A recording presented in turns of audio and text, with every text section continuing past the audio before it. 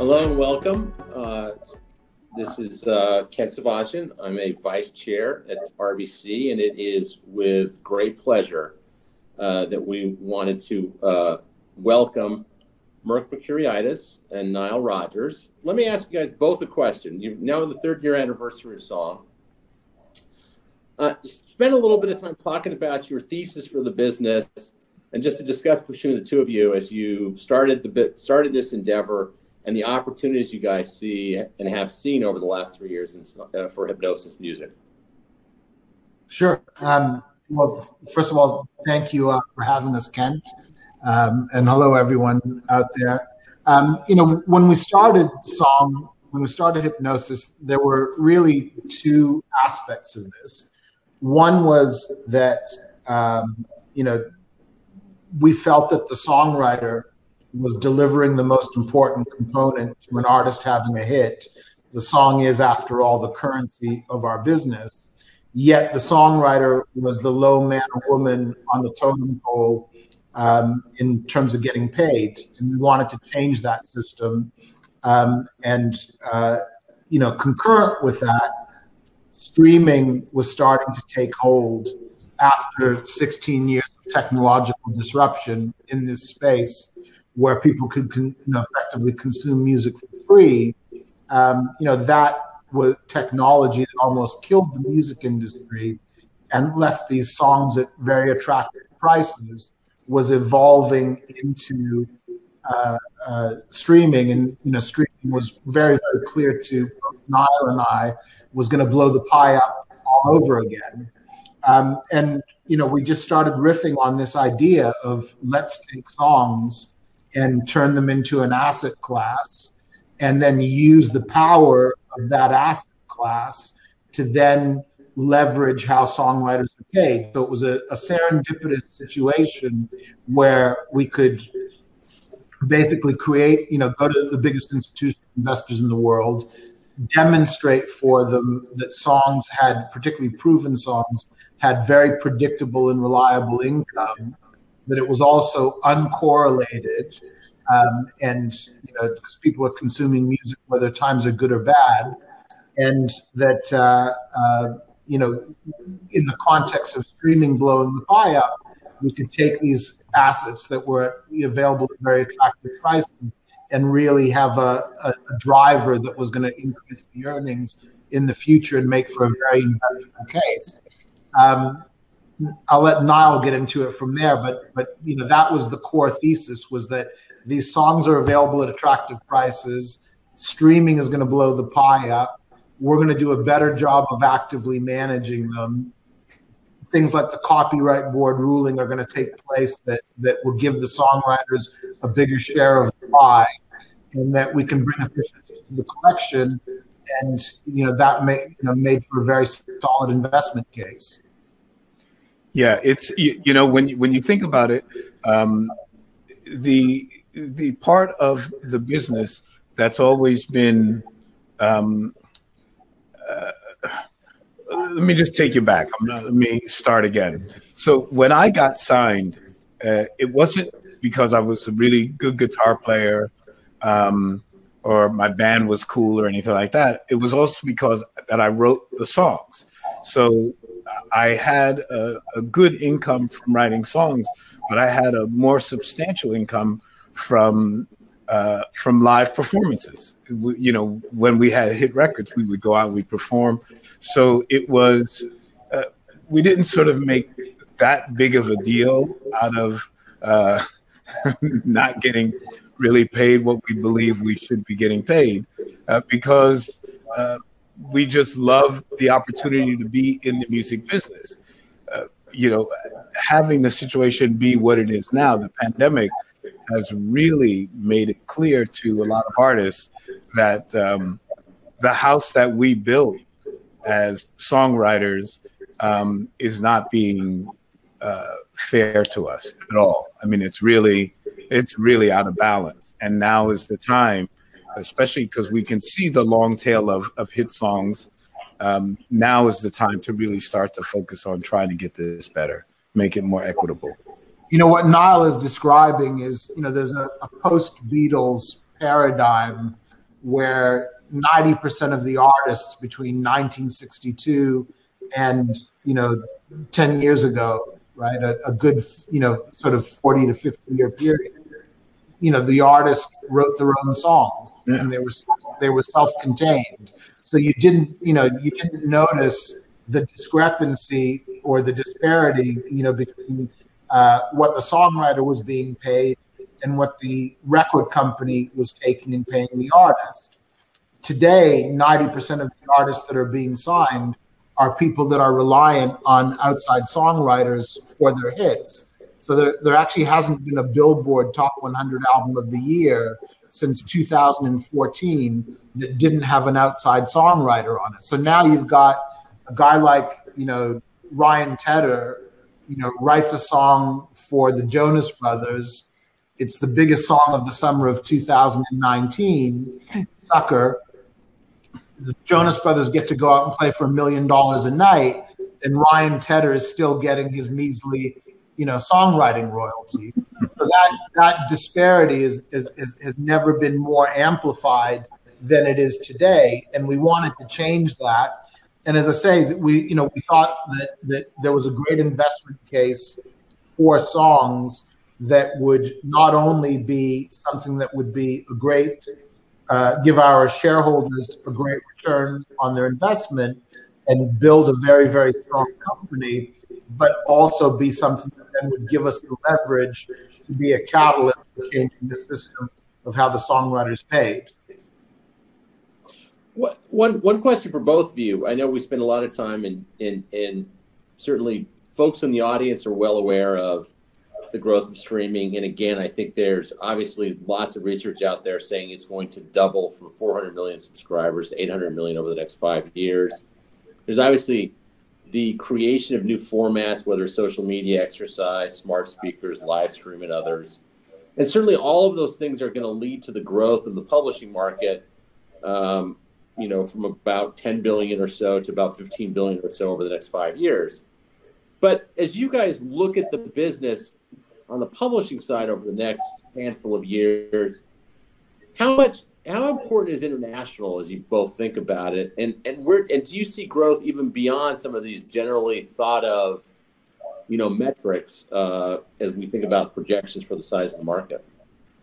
So the first thing to say there is even before you get to international, the thing that's really important to take note is that in a streaming paradigm, music has gone from being a discretionary or luxury purchase to now being a utility purchase. Mm-hmm. So the business that Niall and I grew up in, we dreamed about one thing: platinum records, right? Was your record going to be a platinum record? And put that in context. In the United States, a platinum record, 1 million copies. So, if you sold 1 million records in a country that had 360 million people in it, you were having extraordinary success. And, that number immediately, that ratio, 1 in 360, immediately tells you that the average person, albeit they might love music, didn't love it enough to put their hand in their pocket and pull out $15 and pay for it, right? They were happy to listen to it on the radio for free or to see it on television. So that's the old paradigm. The new paradigm is that we now have 100 million homes in the United States that are paying $10 a month for a premium music subscription. So, 100 million homes that are contributing $120 a year to our business. So we've now gone from a model that was 1 in 360 to 1 in less than 4, right? So that's really the critical aspect of it. And of course, that's also having that certainty of earnings, certainty of revenue is also having a massive effect on how our catalogs are valued. So the discount rates that are used for how these catalogs are valued are narrowing dramatically, because there's a certainty of income and no risk in the investment. When you then and of course, crucially, none of those people are in the data on which we buy these catalogs. right? They're not the people that drove that income before. Now, if you go to these big emerging markets that you're talking about, Africa, China, India, where ultimately you've got the biggest part of the world's population, and all of those markets were previously illicit markets where you'd go to the local bodega and pay $1 or $2 and get the bootleg CD, not buy the real CD, right? And now, instead of giving that $1 or $2 to the local bodega, they've got smartphones and they're buying streaming services with it. So the interesting thing for me is when you look at Spotify's move of a few weeks ago, where they opened in 60 odd other countries, Apple did that last summer, almost the same thing. You can be Nile, and think about Nile's track record, right? All the great Chic songs, great Diana Ross songs, great Sister Sledge songs, great David Bowie songs, great Madonna songs, great Duran Duran songs, great Stevie Ray Vaughan songs, great Daft Punk songs, and on and on and on. None of that stuff in the last 40 years has ever received a check from Senegal or the Congo or India or China, and now checks are rolling in from those places, right? So we're getting checks on Everybody Dance and Le Freak and Good Times, and that's the first time in one of the most successful careers ever in music. The first time in 45 years, money is coming from these other places. It's the same thing for Neil Young, and it's the same thing for Fleetwood Mac and all of these other wonderful catalogs that we own. Yeah, I think one of the things, and this is kind of a question for Niall, one of the things that, Merck, as I actually have a passion for content creators and content ownership. And I thought that what you both were doing when you took the business public into a permanent structure that allowed the marketplace and the public to own a share of these kinds of marquee, legendary, culturally relevant songs was incredibly important versus oftentimes in the financial community, we own it just as purely financial assets. You both are in the business. And I want, Niall, you think about where you guys have come from. I know you're out speaking to artists every day. How do the artists approach this? I mean, they obviously having a permanent vehicle is where you guys own it. They get to see it every day. They know you're caring for it. How do the artists think about it as you approach them and have conversations? So what I've seen and what I've felt is that we really feel like a family. All the artists are extremely happy. We can show them that it's the first time in their lives that they are seeing revenue from sources that they've never seen before, and that we also, Merck likes to say, and I love this concept, that we actually manage the songs. So you can see that we just don't go for every deal that's offered to us. We turn down a lot of licensing deals. I mean, I'm a little different because I have an artistic take on it. Artistically, I believe that creators, if they want to license my music and they want to do things with it, I believe that who am I to say that artistically it's not valid? So I almost license every single thing that comes to me because, I mean, what would I have said to the Sugar Hill Gang if I had said no? I mean, there would be no Rappers Delight. I mean, obviously I said no at the beginning because I didn't even know about it until the record was already out. But you know what I'm saying? Figuratively speaking, that's just how I feel. However, Merck has a different viewpoint, and I understand where he's coming from because to artists, these songs are like our children. They are really they're incredibly important to us. When we create this magic, and it is magic because you have no idea how sometimes you toil and toil and toil over a record, toil and toil over a song, and then other times you can write it in 20 minutes and it's amazing. You never really know, but the passion that you have for this creation is it's for the rest of your life. And I think that what the artists feel is that they certainly understand Mert's passion. And of course they understand mine. I work with most of them. So they get where I'm coming from. And it's just been, I have to say that we haven't really had any rocky relationships. We haven't had any negative feedback. Now, you know, I like to look at the world in a very rosy way, which is what keeps me going. Mert might differ with that a little bit, but I really believe that from all the relationships that we have, all of the interaction that we've had with people, it's just been wonderful, and they really get where we're coming from. And also to think in terms of their music as a viable asset class is amazing to them when they are edified and they start to see that this is important to others to invest in.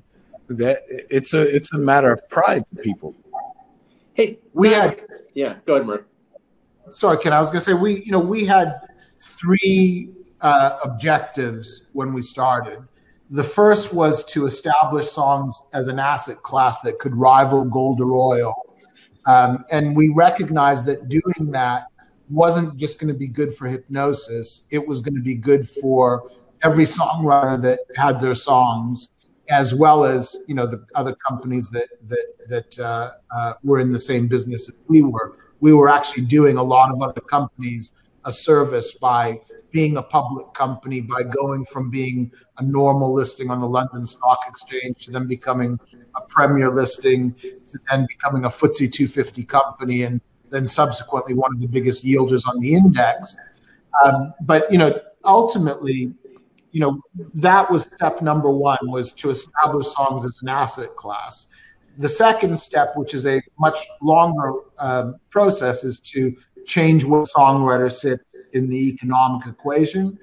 And then the third step was to destroy what we considered to be this archaic, broken publishing model where the big companies are focused on, they've got 20,000 songs per person, and their focus is creating new IP, not being focused on the classic songs that are already, what the public knows and loves. And yet, and those, the passive income from those songs underwrites the new IP business. But in general, those classic songs are allowed to languish. So, when you've got 20,000 songs per person, they can only take incoming requests. It's like, we want to use this in a movie or whatever, and you say yes or no to it. But no one's ever going out there trying to create opportunities for those songs. That's what we do differently. We go out and try and create opportunities for the songs, and we add huge value based on the model that we bought the songs, and we're adding huge value for our shareholders by putting that time and effort in.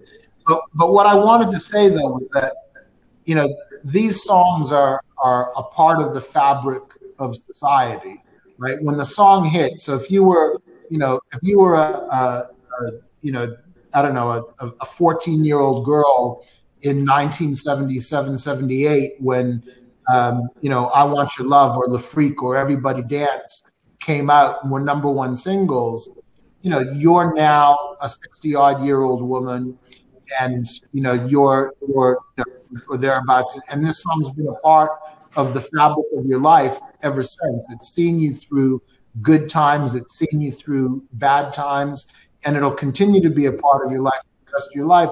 And chances are that you've also passed it down to your children and your grandchildren and everything else, and now it's a part of the fabric of their lives. So it's incredible that, like Niall tells this great story about writing Everybody Dance, the first song that he ever wrote. I guess, for me, I think we should let some of the people that are listening hear a couple of these stories, because how these great songs that become a part of the fabric of our society is quite fascinating. So I was a jazz snob when I was younger, and I was taking lessons from one of the greatest musicians I'd ever met. I was studying under Billy Taylor and the whole Jazzmobile system. And one day I went for my lesson, and I had a sort of sourpuss look on my face. And that's not who I am. I'm a very happy-go-lucky guy. And my teacher said to me, "Hey, Niall, you know, what's wrong?" And I had the set list of the gig that I was doing that night. And, you know, when you're a working musician, you do. Fortunately, I was lucky enough to be able to do almost any job that I was hired for, or any job that I auditioned for. So I was doing club dates. And this particular night, I was doing a pop club date.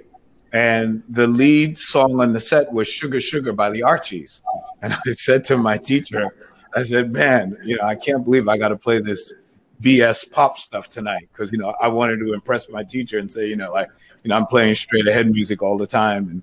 And he looked at me and he says, "What do you mean BS pop stuff?" Now, this is a person who's never had a hit record in his life and never, ever did.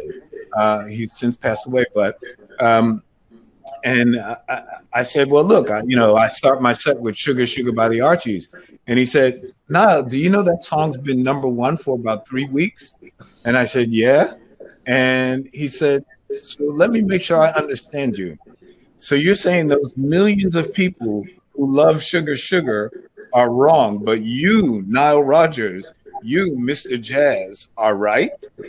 And I thought, no, what is he trying to explain to me right now? He said, "Let me tell you something now. And now you got to go back to the way things used to be. If you had a record in the top 40 when I was a kid, chances are you saw that gold insignia next to that record. Almost any record that was in the top 40 had sold 1 million copies." So he said to me, he said, "You know, Niall, any record that's in the top 40 is a great composition." And I said, "A great composition? You call Sugar Sugar a great composition?" He said, "Absolutely." And I said, "Why would you say something like that?" And he said to me, "Because it speaks to the souls of 1 million strangers." I'm almost going to cry when I say this. And when I heard him say that, it changed my life. And I thought to myself, as an artist, what do I want to do? I want to talk to people that I've never met before. I want them to feel what's inside me. 2 weeks later, I wrote a song called "Everybody Dance, Do-Do-Do-Do, Clap Your Hands." And the rest was history. And the rest was history. That went on to cause a stir in the underground clubs in New York. And a few months later, Chic was signed as a group, and we came out with our first single, "Dance, Dance, Dance." Yowza, yowza, yowza. But, you know, that's, the Hipgnosis catalog is 60,000 songs that speak to the souls of 1 million strangers. Right. You know, that's exactly what the catalog is there's 4,000 #1 songs. There's 15,000 top 10 songs. I think it's 35,000 top 40 songs. You know, it's you know, from Everybody Dance and Le Freak. You know, Le Freak is the greatest selling single in the history of Atlantic Records, one of the most storied record companies. Good Times, one of the most interpolated songs of all time. But whether it's Journey's "Don't Stop Believing" or, you know, Bon Jovi's "Living on a Prayer" or the Eurythmics' "Sweet Dreams Are Made of This," these are all songs that you know, exactly what Niall was talking about, songs that speak to the souls of 1 million strangers. Hey, Niall, because we're gonna run out of time. Let me ask you one question real quick, and then I'll ask one more follow-up. What do you think in terms of return to live concerts? You're a performer, probably a massive part of what you do still, despite the value of publishing. You love to perform. What's your view on that coming out of this? When do you think we'll start to see performances? And I have no idea. I'm the worst person when it comes to predictions because I'm always optimistic. I want a gig tonight. But as you well know, I'm very, really responsible and safe. And I've had, both my vaccinations and all that. But the truth is that, I won't get on a plane. I won't go do a show. I won't do anything unless it's safe, because it's not just me that I'm thinking about. It's the rest of the band and the people at the show. So I just hope that, that the world comes together and gets this under control as soon as possible. But I think that it's sort of reckless to do concerts in an environment that's not really safe. I mean, I've actually had a lot of friends that have passed away. I won't say a lot, but more than should have passed away from COVID, and it's horrible. One last thing, and look, those are great comments. One last question for both of you. Obviously, we've been through a tumultuous year, and obviously, Niall, you and Merck, both in particular, have spent a lot of time on the Black community and certainly the legacy of the Black community and the importance of the Black community in music. What are some of the things you guys are both doing just as you think about the year that's passed and as we look forward? How do both of you think about the importance of the community to your business as well as just broadly speaking to the music industry? I mean, Black music is the music industry right now. I mean, it's ever since ever since we started recording music, it's been a substantial part of the business. And I have to say that, unfortunately, it's always been sort of a microcosm of society. My first record cost $3,500 to make, and my first album was $35,000. I know friends of mine that were white bands that got signed. They had, $500,000 deals and things like that. Would have 3 albums and never have a hit. I was signed to a singles deal. I had to have a hit. My first record had to speak to the souls of a million strangers. I would have never gotten an album deal. So I know that Merck and I, we talk about music all the time. And I am so passionate about trying to have, the playing field be fair and equitable. And I know that at least when we get to that tipping point with Hipgnosis, we will certainly,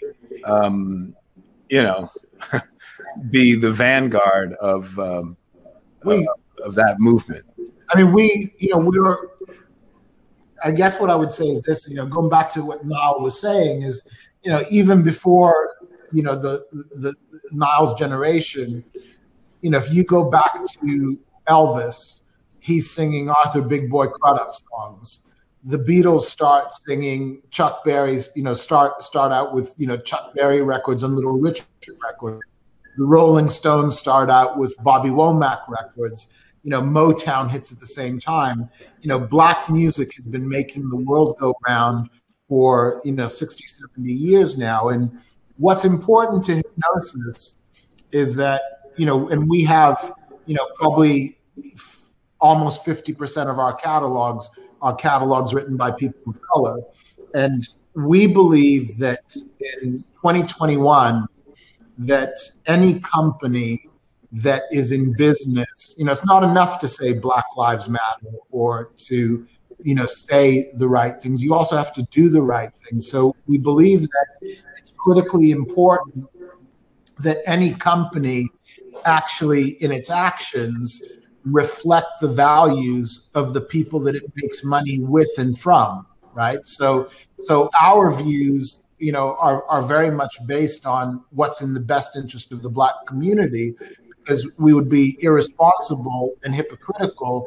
And I'm tired of seeing these big corporations that make money off of the Black community, but yet vote for, someone that is, doesn't have the best interest of the Black community at heart. So, in our, just to give an example, when Ahmaud Arbery was murdered, and 2 months later, nothing had been done, despite the fact that the events of the murder were clear on television on a nightly basis, Niall and I spoke with all of our songwriters that were in Georgia, all of whom were people of color, and we wrote a letter to the district attorney of Liberty County, and we just said, listen, you need to know that we've spent $150 million in Georgia in the last 18 months.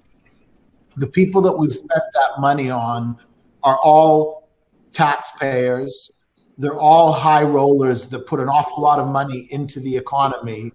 They're the biggest songwriters in the world. They write songs for Beyonce, Rihanna, Madonna, Jay-Z, Kanye West, Mariah Carey, et cetera, et cetera. They have very loud voices, and they're going to use those voices unless you do something about this. And within a few days, we had a letter back from them, an email back from them, not saying anything other than acknowledging that they received our email with everyone on it as a signatory. And then 2 days later, Ahmaud Arbery's murderers, the first two of the three, were arrested. Now, I don't know whether we were a catalyst for that or not, but what I know is that what we did was absolutely the right thing to do, and it's what I would expect any business that makes its money with and from the Black community to do. And it's I did an interview on British television earlier today with Richard Branson to abolish the death penalty.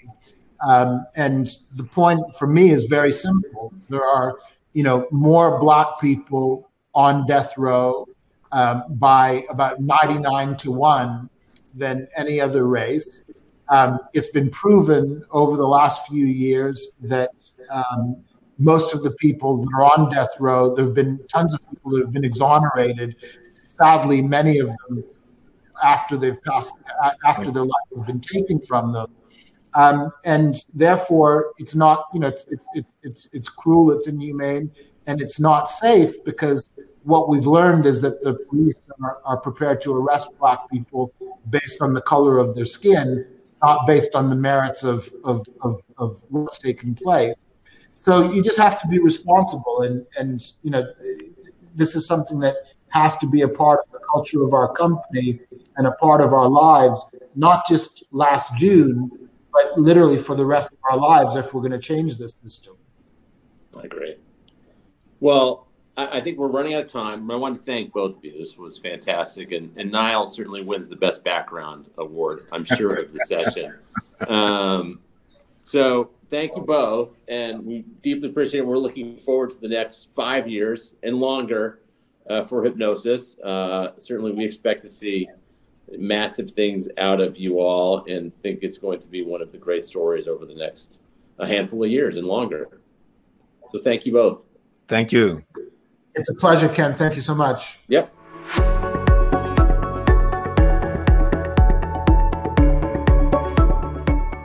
This content is based on information available at the time it was recorded and is for informational purposes only. It is not an offer to buy or sell or a solicitation, and no recommendations are implied. It is outside the scope of this communication to consider whether it is suitable for you and your financial objectives.